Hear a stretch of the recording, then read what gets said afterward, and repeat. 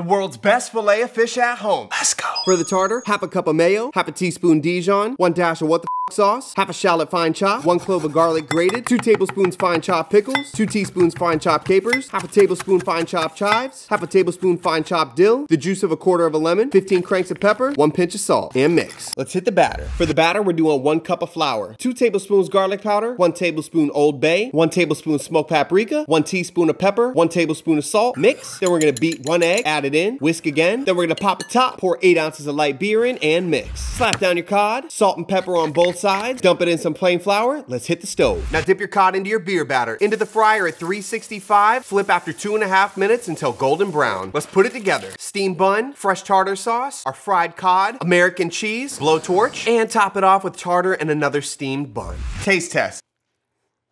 Oh.